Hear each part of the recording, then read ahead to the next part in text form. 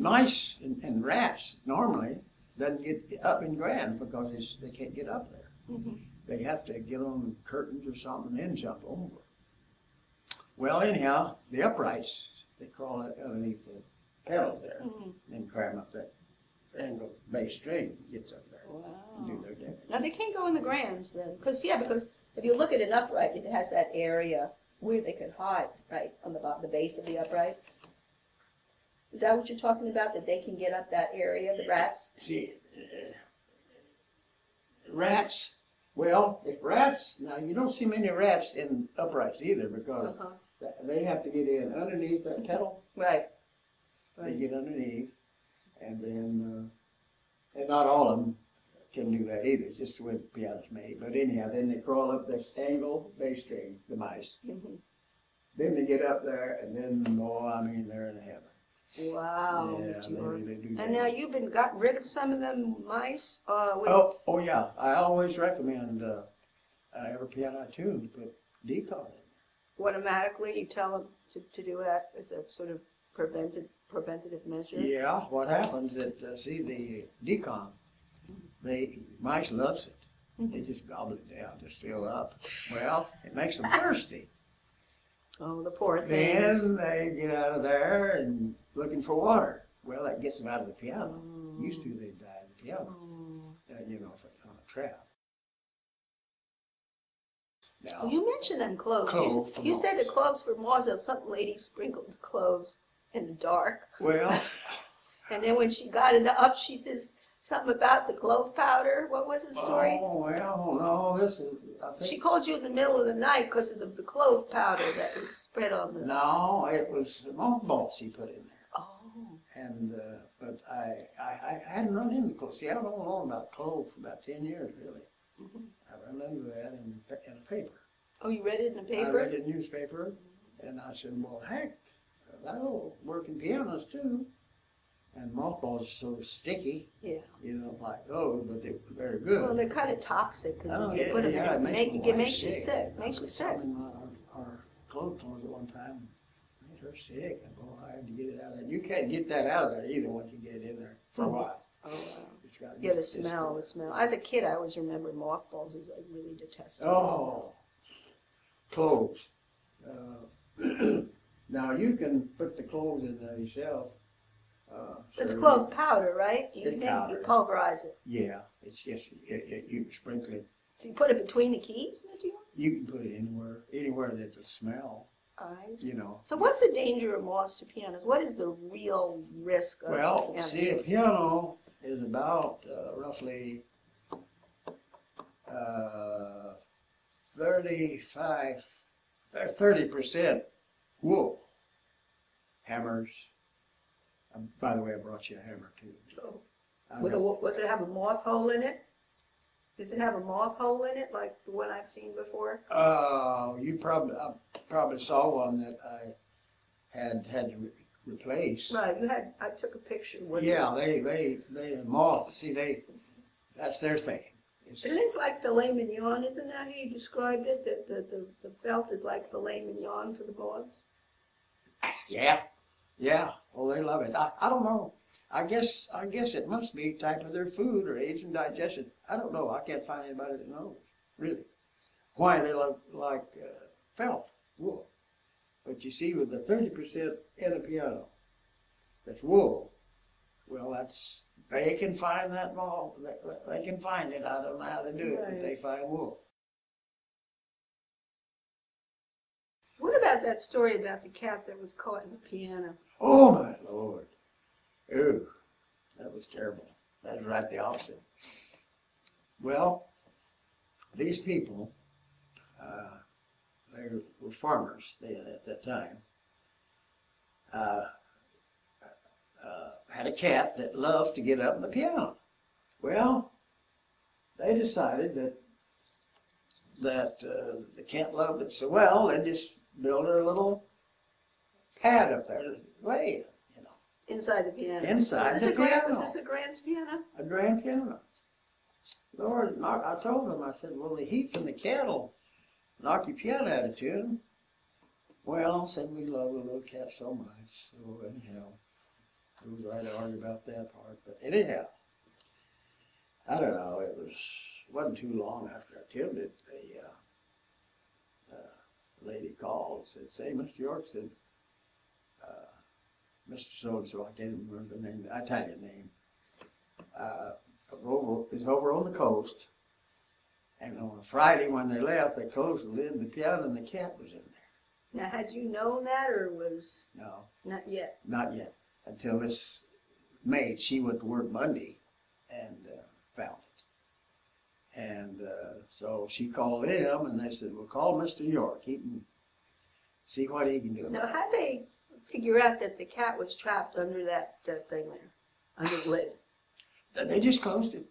So it was closed, and then the maid came to clean, Right. and did she suspect something was going on? I guess she heard the cat going on or could smell it. Oh, it smelled terrible. Even with the lid closed? Oh. With the lid closed? Closed, it didn't encapsulate the smell? Cats in there had to go somewhere, and it ruined the bass string. So she basically opened up the lid and found the cat, or did you open the lid? No, she did. No, she opened it up. She had it open and was cleaning on it when I got there. But, Oh. So what did the cat look like?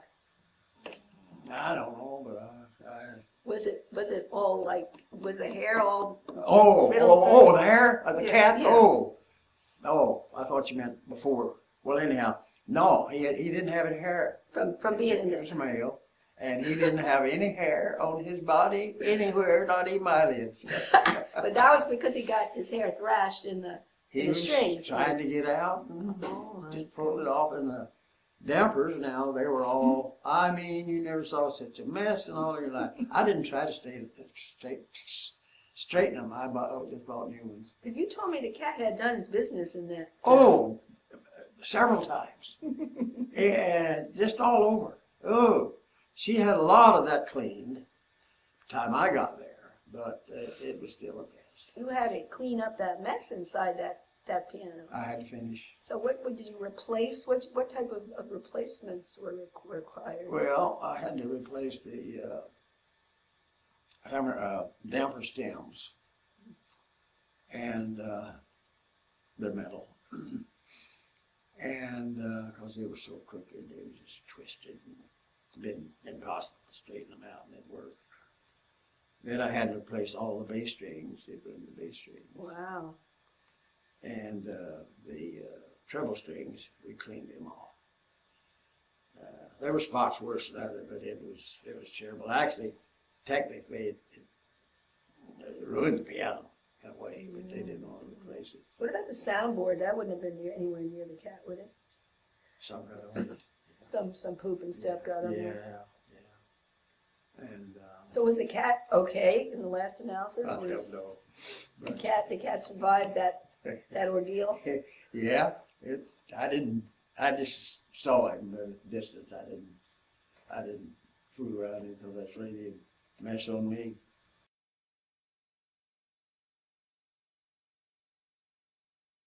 Oh, now I'm going to give you this.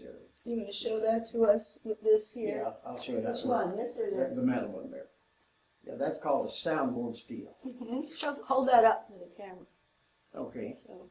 And this is what you call a soundboard steel. You clean underneath the strings I on see. the grand piano. Mm-hmm. Okay. And I saved one for Shirley. All right. And you can do your own. Oh, neat. Yeah. Oh, that's how you get under to get the dust. You put like a little chamois on that Yeah, thing? I've got that. Oh, but man. Oh, I got a lot Because of everybody complains they can't reach those places in a No, piano. you can't. You got to have something like that. Yeah, see that? That's But amazing. anyhow, they weren't made. Grandpa never did see one of those. Really, he died before they. Now, what was going on with the cussing in the shop? Oh. And what'd your mom do? Oh my gosh. Well, anyhow, she asked me if Grandpa said any bad words. I said, yes, he did. And then she said, what did he say? And I told her, just the boy, that was bad. I wouldn't even say it to you. You said it to Too her. bad. Did I tell you once? I think you did. I might have. I put it in one of my writings. Then she gave me a paddling. I mean, Because she recited the words that. After I told her, then she gave me a paddling. And a good one. I mean, then she hit me several times. What did she expect you to do? I don't know. But You had to tell the truth, right? I told Mother later, I said, Mom, I said, you made a liar out of me. I said, I couldn't tell you anymore what he said, but he used to say bad words all the time, and I was afraid to tell you. Did she let you go back to the shop after that to keep helping your grandpa? Oh, yeah. She said it was still okay? I was, you know, in those days, Grandpa pretty well ruled the roost. Gosh, they, you know, people had more respect for the grandparents then, and so my parents, I was his to do whatever necessary. Partly raised you then. Didn't you milk the cows, Mr. York? I did. Oh, I think you told me in one of the writings I wrote that you really got, it hurt your hands after a while. Well, that's why I hated cows. I just didn't want to get messed up and then switch you with the tail and it would be dirty. You told me you were switching with the tails. Oh, yeah. See, the cows, that's how they keep flies away, so they just automatically switch it all the time. Did you ever get belted by one of them tails? I got kicked one time. Kicked the thunder out of me. No, your grandpa, I mean your grandpa, who was the tuner, he combined farming with piano tuning. Yeah, he was. Did he have a shop? Oh, yeah. So he had a shop like on the main street or something like that? Yeah. Now, when we moved to Arizona, Granddad had a shop downtown. The only one. Did he sell pianos too? Did he sell pianos that he put any kind of work into, or that he got like people brought in used pianos or whatever? And he gave them some money for it, or? Yeah. Now, people were on the move. They had come in from Arkansas and Oklahoma, and they had keep moving west, and they maybe lived there a couple of years or so. But a lot of times I've heard people come in and say, Alfred, we're moving, we're not going to move that old heavy piano anymore. And if you want it, go get it. And he'd go get them, and heck, they'd be good pianos. I've heard that you have to have so many, I forget, 100 tunings before you really feel that you're getting just to the... Every bit of it. You know. Yeah. And you're always learning things, Shirley, because of, well, it's not exactly learning, it's different. How do you feel about this change in the climate of, the acoustical, the way the stores are closed? We've lost 3 stores here in a couple of years. We lost California Piano in Clovis, then we lost, we're losing Fresno Piano, and then Visalia Piano Gallery bit the dust too. Yeah, there's nothing down there. So there's 3 that just, went under in the space of a couple that years. outfit there in Visalia, I can see how they went broke. My gosh, you'd go in there and they'd all be sitting up there, nobody meet you there. Yeah, that was a Petrov. He had a lot of Petrov pianos there. Yeah. He had the Czechoslovakian piano. Yeah. Kind of more exotic pianos that were very pricey.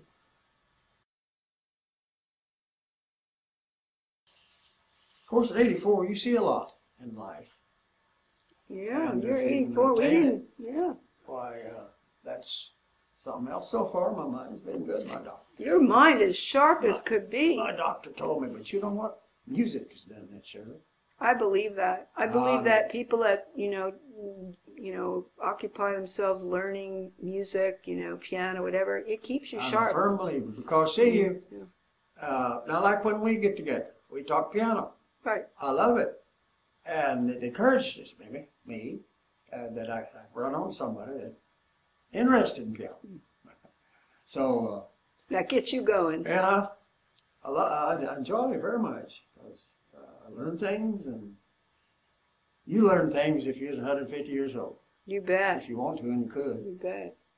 So keep it up. Waltzing Matilda, waltzing Matilda, you'll come here waltzing Matilda with me, and his ghost may be heard as you pass by that billabong.